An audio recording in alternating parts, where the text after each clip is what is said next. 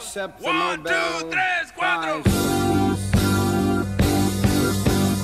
But South Africa is the country of many races. But since many of us left the Muslim movement, its intelligence and its morals have gone bankrupt. This was the construction of the World Trade Center. Design and construction would take years and the efforts of thousands of people. Nobody wants my way.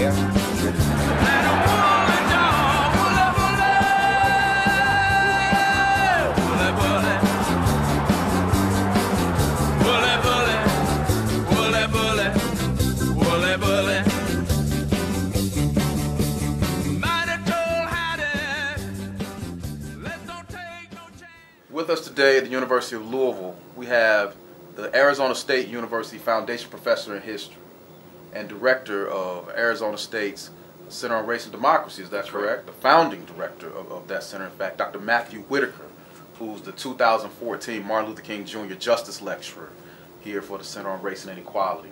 Dr. Whitaker, let's start off with a little bit about you. You have such an interesting backstory that has so many narratives on sexual orientation with your family, identity politics with the story of you and your father, growing up in Arizona, you know, that Public Enemy certainly was attacking a little bit, and then getting to the point where you're one of the most renowned historians in the country at such an incredibly young age. But could you talk about a little of that backstory and some of the things that have helped you with your identity construction, or constructed it in such a unique way? Yeah, without a doubt. Well, you know, I was raised in Phoenix, Arizona, to a single mother because my parents divorced very early in my life, and didn't spend a lot of time with my father. In fact, my father really wasn't around in my childhood. In fact, you didn't meet your father until much later. Is that correct? Well, I didn't see him again until I was a teenager, and then that was pretty brief. And then I saw him again when I was just before I got married. Okay, so it was a big separation. It was a pretty extended separation, but I had a large extended family that helped raise me, and it was a very diverse family. But I didn't know there was a word that described who we were until I got to college, when people, you know, would say, "Oh yeah, this is diverse. They're diverse people."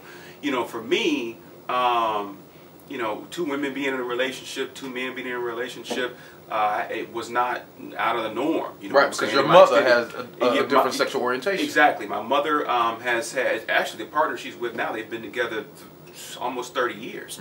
Okay, and then I have uncles who have married women from Chihuahua and Sinaloa in Mexico. I have Muslims in my family. I have Christians in my family. I have people from all over the globe, Japanese Americans in my family. So to me, it was just rather pedestrian. It was just the way that it was. There was nothing marginal or nothing different about my environment. When I got to college at Arizona State University, however, that's when I was a bit disturbed at how homogenous not only the university was at that particular time, but the mindset of most of the people at the university. The difference was, you know, it was like, whoa, even the most altruistic among them, it was something to be studied and fetishized, you know, something of that nature, the type of stuff that I grew up with. But it wasn't foreign, and it wasn't difficult for me. It's incredibly interesting personal history. Again, you're a prolific scholar. Tell me about Peace Be Still. Oh, Peace Be Still really is something I've been working on for years, and Clark Hine told me, and something that her advisors directly and indirectly told her, and that is, every generation writes their own history. So you can build the history that you write on the backs of the greats who write the histories that they wrote when they were alive, but they saw the world and history through their particular lens, which is shaped and colored by their particular background and their circumstances. So when you move forward, you're going to have to write the history of African Americans through your lens. And so she told me that, and she also told me that the things that were in her book that I wanted to see more of, she said, you write your own book. You can make sure you get it in there. You can frame it the way you want for a new generation, a different population, and you will be the sort of next step in the historical family tree. I worked with her as she was finished writing her book with her authors. And I read chapters and make suggestions and things of that nature. And so this was a natural extension from that process. The other reason why I wanted to do Peace Be Still is because, you know, when you speak a lot and you teach a lot and you travel a lot, you emphasize specific things that you think that people need to know when you're talking about these subjects. This book is sort of my companion now, because I can assign or reference or give or speak to a document that I have created so that there's no disjuncture between what I'm saying in my speeches and what I'm teaching in class and what people are reading. So it's kind of a second way of educating people without confusing them with you know, different assertions, different analyses and things of that nature. They can go get that on their own, but when they're working with me, I want them to have something other than my words to draw upon when they're learning the history. Right. And of course, Peace Be Still runs from World War II Right. all the way up to the election of Barack Obama into That's right. contemporary America.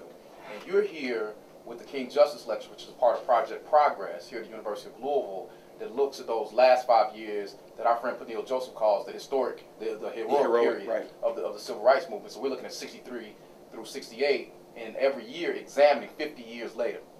You're talking today specifically setting the stage for this year at the University of Louisville and the Louisville community with 1964.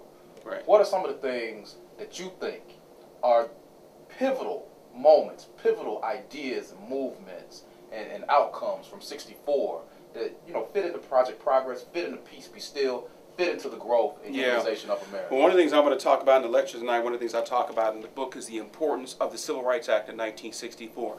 Growing out of the long movement that began in 1954 and went up until 1964, the Civil Rights Act was huge. And of course, it grew out of the Selma March and lots of activism that preceded it. But the Civil Rights Act had two provisions that were so very important. You know, one of them emphasizing the fact and reasserting the fact that discrimination in places of public accommodation was unconstitutional. The Civil Rights Act also had a provision that established the Equal Opportunity Commission, which could monitor discrimination in the workplace. There was also some language in it, just some general language about voting rights. We needed the Voting Rights Act of 1965 to ensure that, and that happened the next year. So those two, the Civil Rights Act of 1964 and the Voting Rights Act of 1965, that was the culmination of about 100 years of struggle, led primarily by people of African descent, that set the stage for progress and how we define progress during the next 50 years. Much of what you see after 1964 in terms of civil rights activism, appeals to the courts, marches and what have you, invoked the Civil Rights Act of 1964, invoked the Voting Rights Act of 1965 in terms of voter fraud, voter suppression, whether you can go here or there, validating the Equal Protection Clause of the 14th Amendment, the Civil Rights Act of 1964 did. It was sort of the crown jewel that particular year and the next year. The next 50 years, however, operated in some ways as a response to what that culmination is. And so the challenge for us now is to look back over the past 50 years and see what did it actually accomplish? What did it help us do? What did it help us accomplish? The positive aspects of those two things. But also, what were the limitations? There are lots of assumptions about what changing laws can do for you. But what we have found is that changing the laws don't necessarily change people's minds. This is an old saying that I'll say tonight, that cannons conquer, but they don't necessarily convert. You can change the laws, but that doesn't necessarily change people's mindset. So, and you see that in the history. And of course, people of African descent then had to adapt again. The question is, how did they adapt? How do we adapt? What do we do? What sort of capital did we bring to bear to fight on our behalf? What did it do for us? What were the successes? And then, of course, what were the limitations and the failures?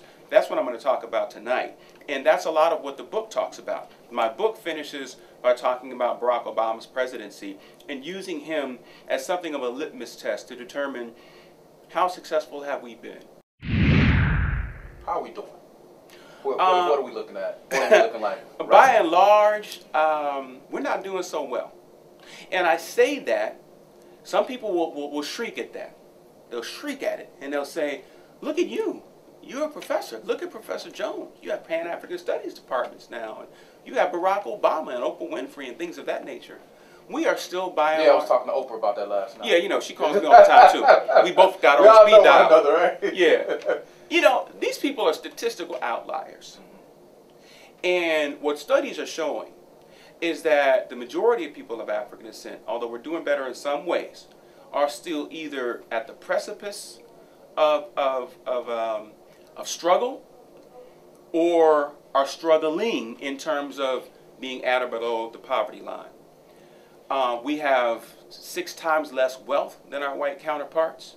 There's 1 African American in the Senate and 17 in the House. In 1964, there were none, but we're talking 50 years later, the improvement is 1 in the Senate and 17 in the House.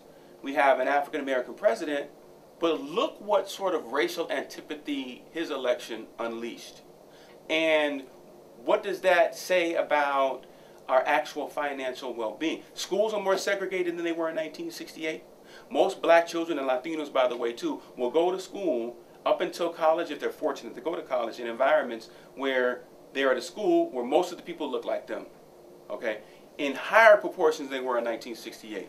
So what does that mean? You know, these are questions that we need to ask ourselves. So there has been progress, and the book talks about that, and I'll talk about that tonight. There's been progress, but that's shaped and molded by how you define what progress is. If we're talking about parity, which I think is what Dr. King was talking about, with X, Carmichael, Touré, all the people that we admire, Fannie Lou Hamer, Ella Baker, we're talking about, we're nowhere near parity. That's powerful. And I think that's, to the degree that there was a dream, that's what it was. It wasn't just about holding hands. It's about parity and equity, and we're nowhere near that. That's fascinating. You know, on behalf of so many people, Dr. John Hill, who directs the Liberal Studies program, the Liberal Studies project, that is greatly responsible for setting this up, the Department of Pan-African Studies, Center on Race and Equality, Project Progress. We really thank you for taking time out, Dr. Matthew Whitaker.